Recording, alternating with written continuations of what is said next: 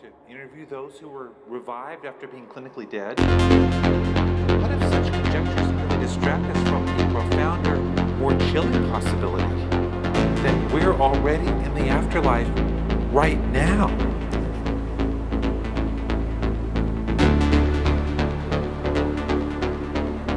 To put 900 pages of Philip K. Dick's exegesis into a nutshell, what if we are dead but don't know it, reliving our former lives as if on tape, programmed in a simulated world controlled by some master reality generator like Brahma, where we relive in a virtually closed cycle again and again until we manage to add enough new good decision making to trigger off divine intervention, which wakes us up and causes us to simultaneously both remember and forget, so that we can begin our reascent back up to our new home. Our current world, as PKD posited, is purgatory, or the afterlife. We are under constant scrutiny and judgment, but don't know it, in a perfect simulation of the world we knew and remember. This pretty much recalls PKD's exquisite novel, Music.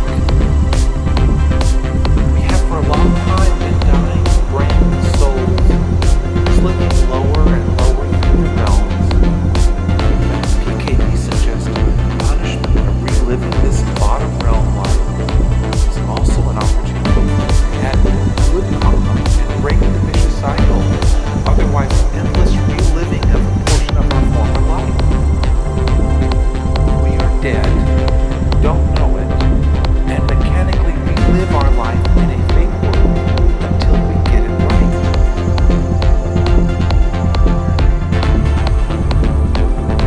Mahat has already judged us. We are punished, but it's not too late to change the balance. Yet we don't fully realize that we're here to do this, let alone know where we are. As PKD put it, we must change the groove for the better, or just keep coming back, not remembering, not reascending.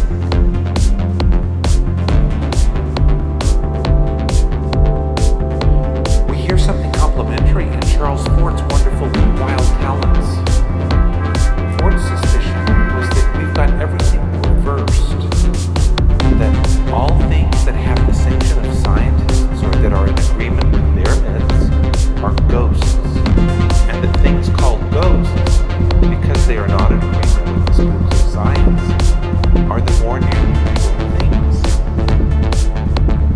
Ford suspected that the spiritualists are reversibly right, that there is a ghost world, but that it is our existence, and when spirits die, they become human beings.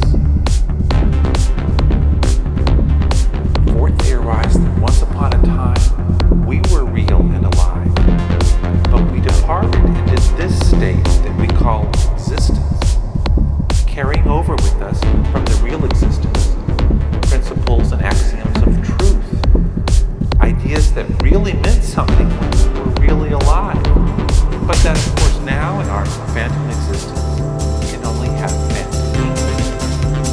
Hence, our never-ending but always frustrating search for lost reality. We come up chimeras and mystifications, persistently believing in them as pretensions from an experience in which there were things to believe in. Of course, not presume that all of us are directly connected. Most of us may be departed from our who, in our sleep world, soon